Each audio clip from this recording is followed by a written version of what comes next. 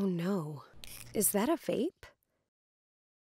Hey, I see some of your friends are vaping nicotine, and now you're vaping. And I noticed that you're not really as focused in class anymore. Wouldn't you be happier if you just don't vape and maybe take up bird watching? Okay, not the most persuasive argument, especially coming from someone he sees only 50 minutes a day. Forget that. He can do this. He probably already knows that vaping nicotine is bad for him. Just needs that extra nudge to quit from someone he trusts. Am I that someone? Yeah, I am that someone.